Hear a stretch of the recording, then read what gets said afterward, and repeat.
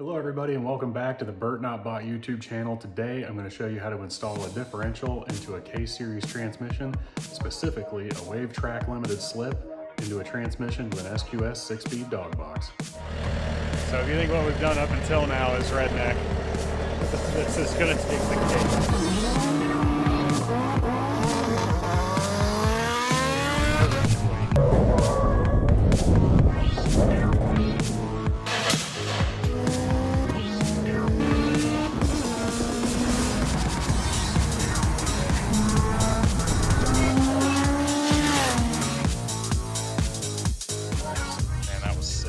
But today we're talking about this dude right here and what you need to do to install it in this dude right here.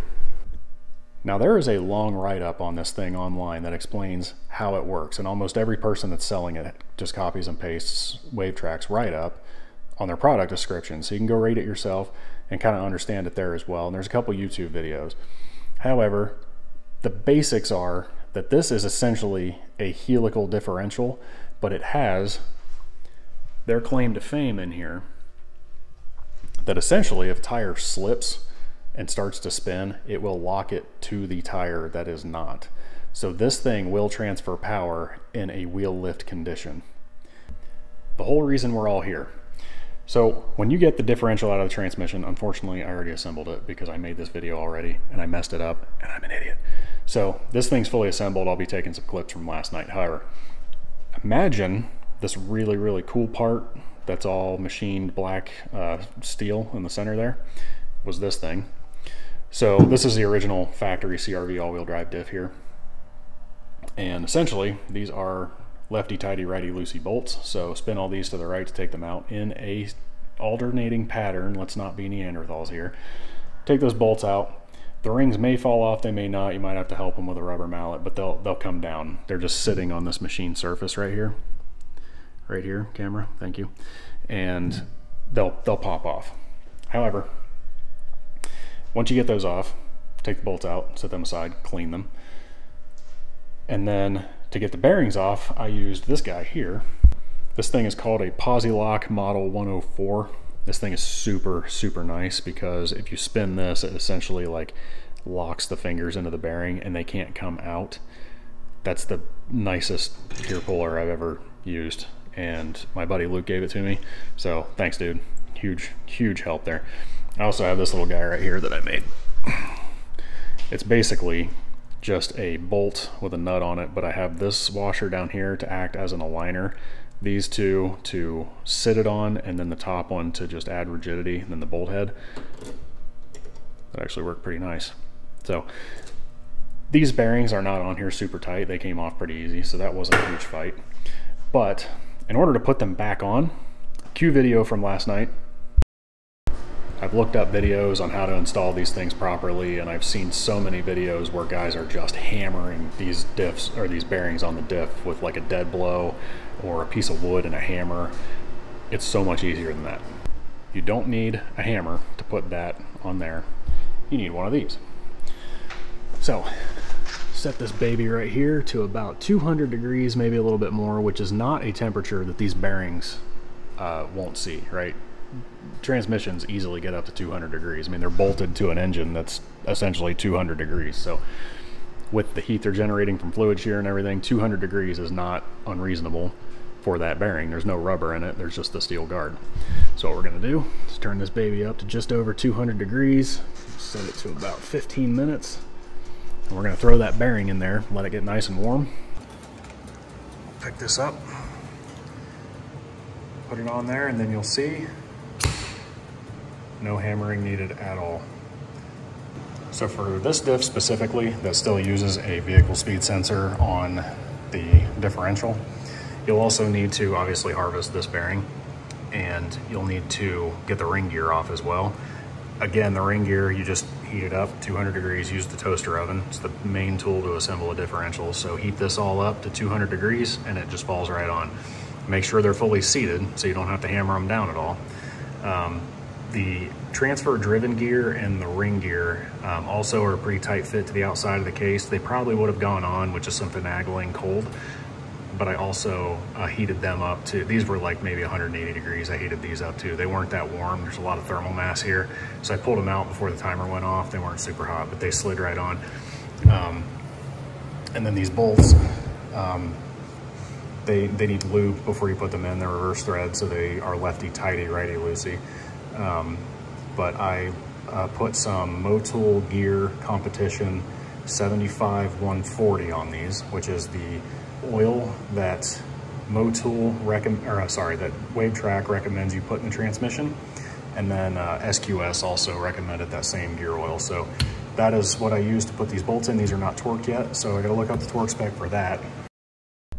Glad yesterday Brett was here to save the day. So we now have both bearings on the speedo ring and both gears. Well, we gotta torque these bolts.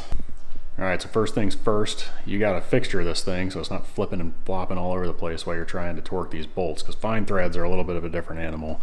They're tight. So I have it wrapped in a towel, unfortunately, because my vise won't go wide enough to grab the transfer driven gear between those two blocks of wood, which is the way you're kind of supposed to do it. But luckily, it's honestly really not that tight, so it's not like I'm crushing the gear or anything. Right now I have this thing set to 20 foot-pounds. I shot these in with that gun, so they may be a little over 20 right now, but I'd better double check them. Go up to 40.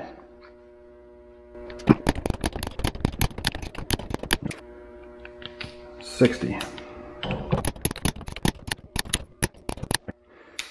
Most of them turned there, so we're going to send them home at 83 foot-pounds.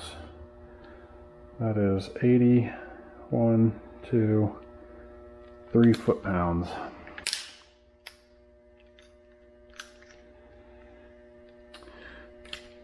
All right. That doesn't lock anymore. Really sucks. This is my grandpa's.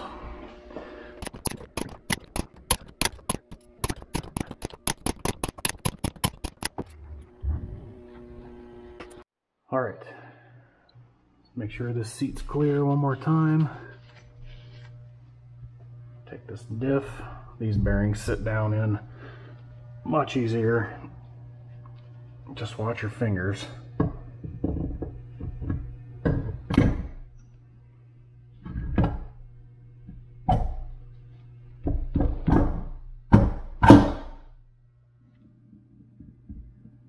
Okay. That looks really good in there. So now I need the gearbox, so we'll set that on there and then we'll check the clearance right here. What we're looking for here, this is an 80mm shim, and this was the one that was installed from factory, and it should be good because these differentials between the stock one there and this one are the exact same height. So this should be good, but we're gonna set it in here and just double check it. Don't want there to be any problems with this one. We're missing one of our 14x20mm dowels there. That goes in there. Let's make sure let's wipe this out. This bench is becoming a disaster area.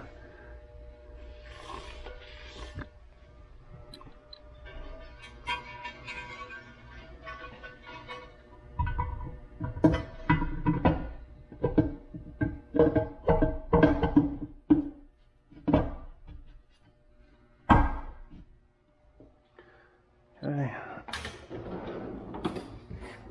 Let's close for a rubber mallet.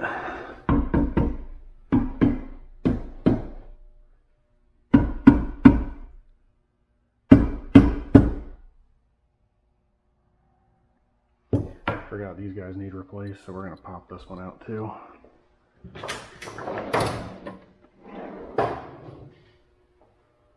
Well, like I said, right in front of my face. This bench is becoming a mess. So I need to buy a new one of these.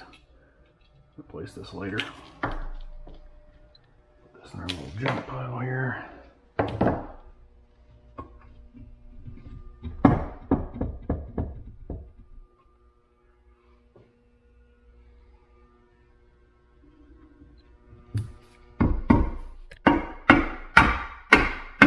There we go. right, so it says to check this, to torque several bolts. So we'll just grab, I don't know, one here, one every other, you say?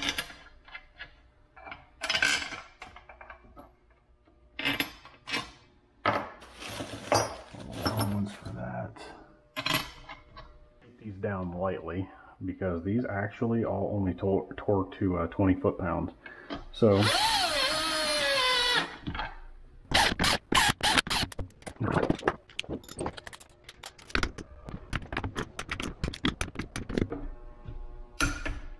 okay, those are torqued. So now we got to check the clearance in there to see if it is in spec. In the service manual, it says the spec of clearance is 0 to 0.1 millimeters, which I don't know how you can have a spec that's 0 because anything less than 0 is 0. So anyway, we're going to hope there's some clearance in here around 0.1 millimeters.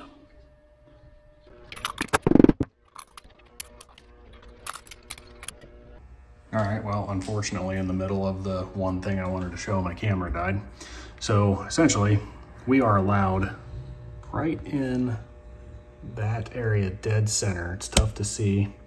There is the transmission case, then step down there is the shim, then a gap, then the differential bearing.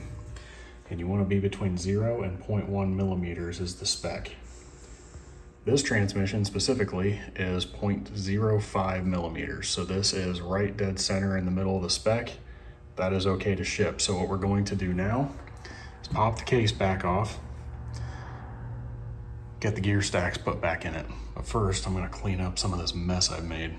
So considering this particular video is mainly how to install the differential into your transmission, I'm not going to record this next part because it is putting these SQS dog box gear stacks into the transmission, and I made an entire video on that. So if you're wanting to see that, please go visit that video. It's actually pretty interesting. It's one of my better videos, to be honest with you. But this video is not about how to put this stuff in here. So go visit that video, and then we're gonna trim the fat on this one and revisit once those gear stacks are in.